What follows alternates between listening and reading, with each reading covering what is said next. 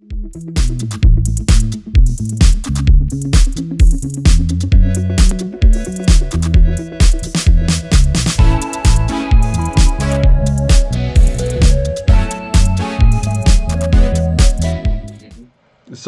anyway, here is what I'm going to say.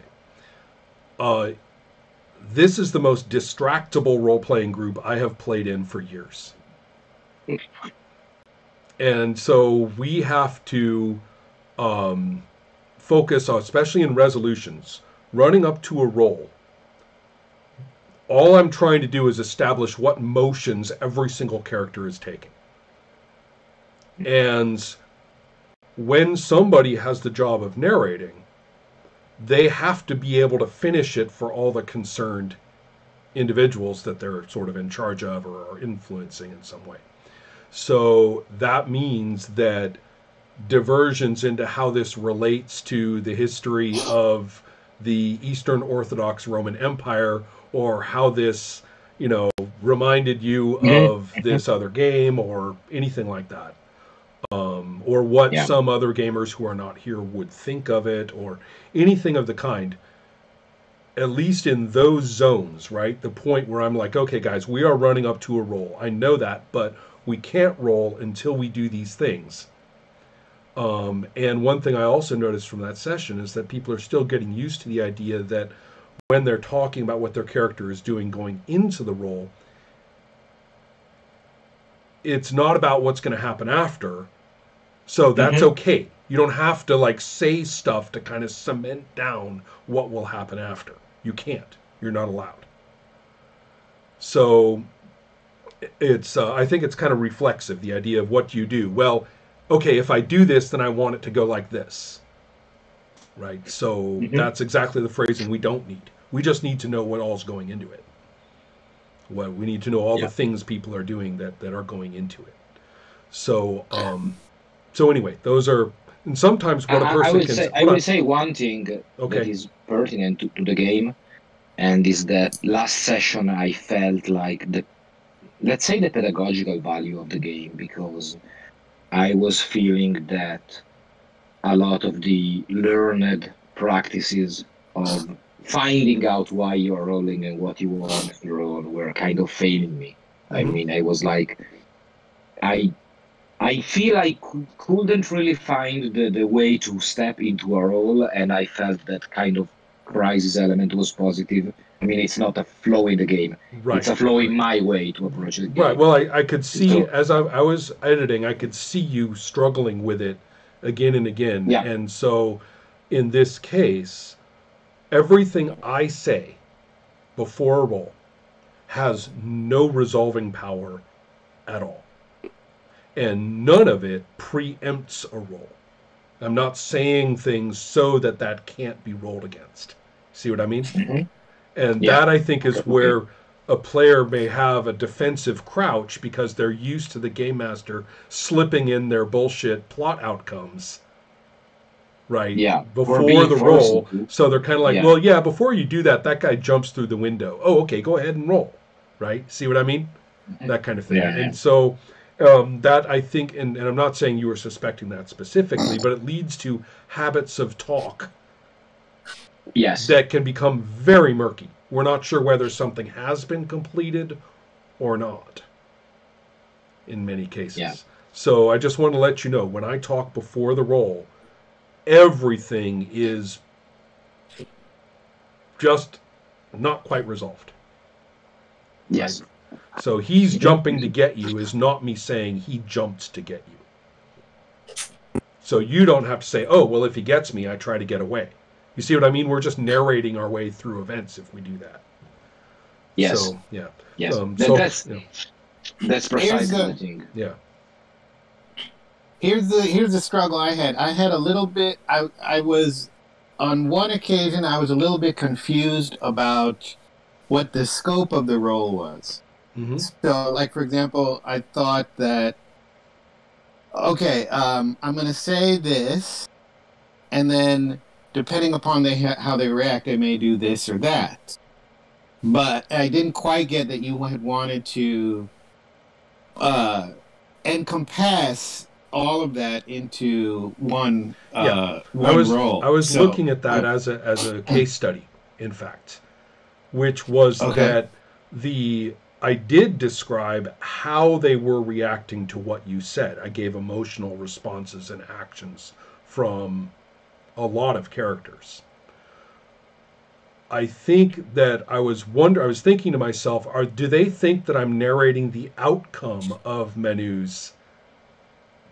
I mean, by saying this, I was confused. By saying this, we're going into a role. So I just said to myself, okay, we're going into a role. I need to tell everybody what every NPC is doing. And I found when I would say what a given NPC is doing, and this is going into the role. So I'm just like, right, this is what they're doing going into the role. They reacted. They had a reaction to you. They're going in, and whoever gets to narrate gets to finish all of those, including, for example, an unexpectedly positive outcome to your speech. Right? Mm-hmm. And so, but that's not up to me. That's up to whoever narrates, how they're going to do it and what the dice say. Claudio. So just to understand, first of all, I agree I'm easily distractible, so not like you're dead on. It's not just you, believe me. All right. But the example that you're giving is the scene where we were in the temple, right? No. And the example I'm giving now is the scene when you were tied up and Bushi was not yet tied up. And so at that point, there was a lot going on. Everybody was noticing that Tiru is wearing the sky armor. You're trying to wiggle out of the ropes. Oh yeah. But I think I waited until later. I'm sorry. What? I waited until later to tell you what I was doing, if I recall correctly. You rewatched the video, yes. so yes, yeah, you did. Okay. So it depended on particular times when different issues. I mean, if you want me to name names, Lorenzo had the hardest time reconciling what you say going into the role. Menu had the hardest time when I would say, just try to orient the action around the role, before the role. You had the hardest time understanding that I wasn't narrating outcomes. Right. Okay, that's interesting. I'll try to.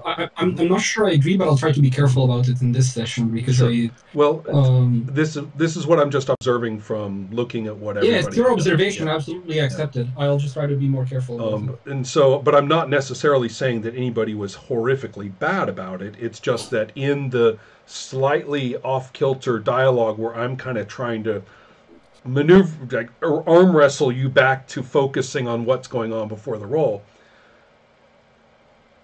If I say X to one person, then one of you, the other people, will suddenly have a response or an idea about that, right? So I have to tell you that I didn't realize how draining it was during play, but I actually visibly almost lost my temper at one point.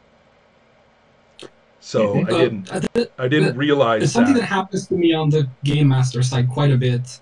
And that I've never really understood how to handle. Like you're narrating something, and then another person comes in like, "Oh, I want to do this," and I'm like, "Yeah, we'll get to you, dude." And so I'm wondering how you deal with that because I find a polite way during the session. If it's somebody that I'm not that close to or play like only with screen and stuff like that, then I find a polite way to say, "Shut up, please." Mm-hmm. If it's somebody that I know well and I'm close to, I say, "Shut up, please."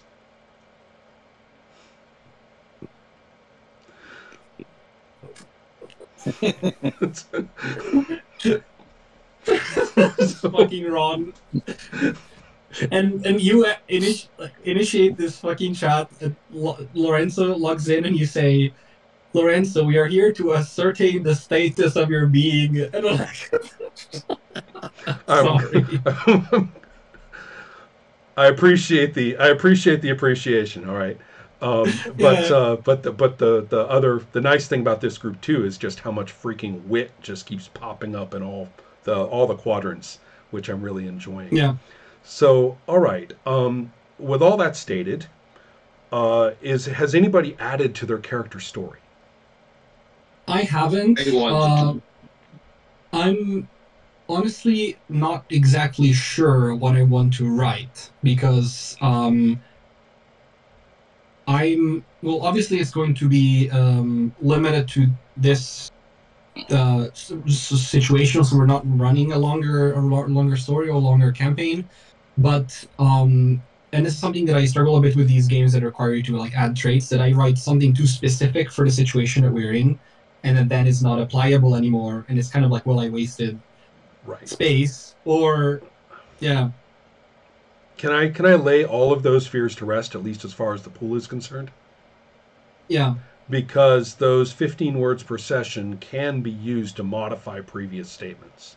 You could say, I want to redeem the worship of Spo. Mm-hmm. And redeem the worship of Spo. Trait. Okay, I'll drop 4 dice plus 2. Right? Something like that. Then, at the end of the session, you say, I have redeemed the worship. So you just change to I have instead of I want to. And that's fine. And that can be a trait that's usable for later. You could say in your big speech to somebody, you could say, but I'm the one who redeemed the worship of Spo. And even if they never heard of it, you are still drawing on your sense of accomplishment here. And there you go. You got your trait. So you can, by making situation-specific traits right now, they become usable character traits later. Yeah. Okay. In the sense of a true sense of your character, right? Who they are. So that is fully legit and frankly very much, I think, where the strength of the game lies. So there are those, and for those of you who didn't catch this earlier, it was just me and Menu. You know about how to spend pool dice to give your traits bonuses. Number one. You know that if you already have a bonus and you want to increase it, you just calculate the difference between the two, right? And then you make up the difference. That's fine. You can do that at any time, including during play. Yes. It is a one-way trip. You cannot look at your sheet, drop trait values, and increase your pool. There's also this nonsense in my manuscript about how in the beginning of the session you get pool dice to start the session, which is a terrible rule, and I absolutely disavow it. I know exactly where it came from, and it came from dumb people and James being too nice. So none of whom had actually played. Well, I think it's a great perk of the game. I mean, I had to wriggle a lot of dice the first night, and now I only have 3. Right. It's so easy to pack them. You're saying people should start with 0.